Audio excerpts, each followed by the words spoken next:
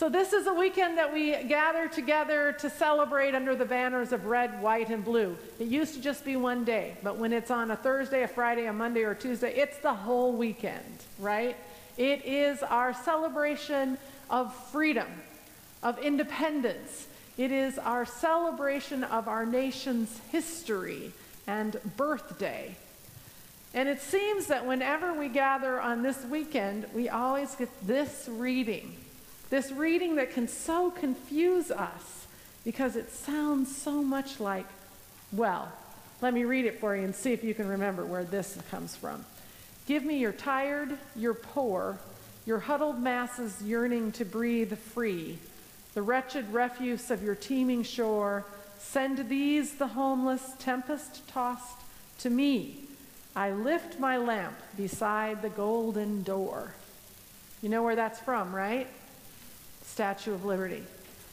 But doesn't it sound a whole lot like, come to me, all you that are weary and carrying heavy burdens, and I will give you rest. Take my yoke upon you and learn from me, for I am gentle and humble in heart, and you will find rest in your souls.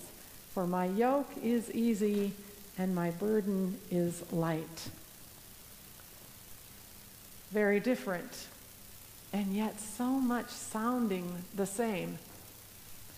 When I woke up on Friday morning, I got up and I did what I do to get the news, which is not read the newspaper. I know many of you do that, but instead, I turned television on to the Today Show. All right, that's where I get my news. I can't help it, that's me. And there were a lot of commercials Sunday. Happy 4th of July. You are free to go shopping because it's 60% off at Macy's. You are independent from the pump because our new cars will send you less often to the gas station. On and on. And you know, you all notice that the commercials get louder than the regular programming, right? To really get your attention. They're trying to distract you into going down some other path. Today, it's possible for us in this day and age to get confused and distracted about the difference between our national pride, our patriotism, and our religiosity, for they seem to use the same words. Even when I hear someone do the Pledge of Allegiance, they often at the very end say, Amen. And it's not a prayer. But maybe it should be a prayer because it makes sense. One nation under God with liberty and justice for all. Yes, that is probably something we can get around saying amen to and believe in. For I pray for that. And amen meaning yes, let it be so, makes sense. It is so easy to get my nationality mixed up with my religiosity. Peace, independence, freedom. Today, we notice that Jesus is talking about burdens and about coming together as a people. In our Matthean gospel reading for today, some have just come to Jesus and asked some questions from John the Baptist, saying, "Are you, Jesus, really the one? John wants to know." And what Jesus goes into talking about is not about that, really doesn't answer that question and doesn't really talk only for the disciples. He's really talking to the overhearers, those outside of his small circle, where he talks about John and Jesus. He says, I played the flute and you wouldn't dance, or the children cry, and then, or we played the funeral and you wouldn't mourn. You know how children play that little sing-song back and forth? I want to do this. No, I want to do that. And so instead of playing at all, the children sit in the marketplace. And then Jesus begins to talk about the difference. That John the Baptist, who led this austere life, eating bugs, having very few friends, being smelly and wearing weird clothes, and the people wouldn't listen to his message. So then Jesus comes He has many friends around him all the time. He talks about love and joy and peace. He heals those in need. He spends time with the outcast and the sinner, and they reject that message as well. And then it's almost like Jesus says, nevertheless, come to me. Then he gives an invitation.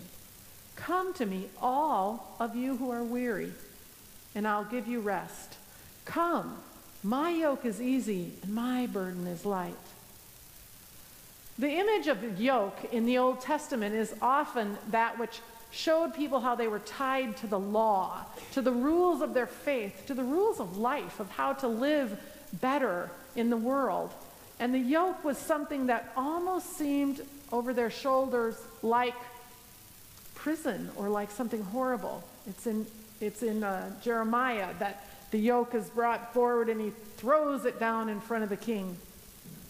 But when Jesus, who often takes stories and reinterprets them for us, talks about the yoke, I believe he's not talking about the independence that people seem to think that they need to have in the world, but instead about our interdependence. For it's true, two can make work lighter, can make the load more fun. It's true that being tied to another helps us, and also knowing that Jesus ties himself to us is helpful. As Jesus goes on to talk to his disciples about coming to him and about being community, we read that story for our community.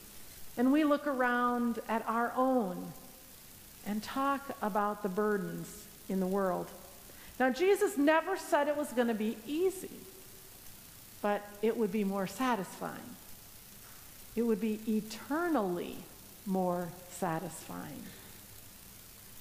There are burdens on our shoulders that we can't see.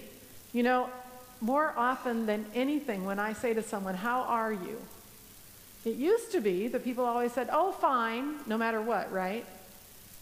No, instead, nowadays, when I say to someone, "Oh, how are you?" Here's the 3 words I hear. "I'm so busy." Some people say, "I'm so tired." But mostly it's, "Gosh, really busy," right? We are so busy all the time that to find rest would be a great joy.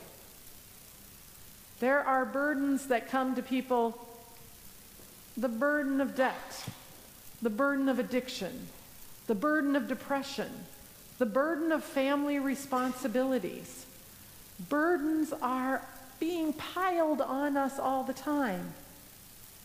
And I think what Jesus is trying to get us all to realize is that if we were vulnerable enough to say we need help, we need to be tied to another, that kind of connection is what can make all the difference. That being connected is what faith is all about. So our nation and our faith may use some of the same words: freedom, independence. But in truth, the difference, the number one, the real difference is Jesus and the cross and the way to get there. And Jesus is saying the best way to make that furrow down that road is with another. And that the law, those guiding principles for our faith, are not to be a burden to us, to hold us back, to make us angry with God or with the rules of our faith, but they are instead to offer us direction, to help us to be tied to another so that we would be stronger. This weekend we celebrate our national independence, but we also know a greater celebration because of Jesus, who calls us to rest, who calls us to work with others, who calls us to the freedom from fear and for the liberation the interdependence that comes from community, which is what this church and all of Christ's church is. But for our nation, I still pray. I still pray and hope you pray for justice and peace for all. I pray that our nation would take that responsibility and know how to live in the light and maybe to learn a little interdependence as well. Come to me, all you who are weary and heavy burdened. Amen.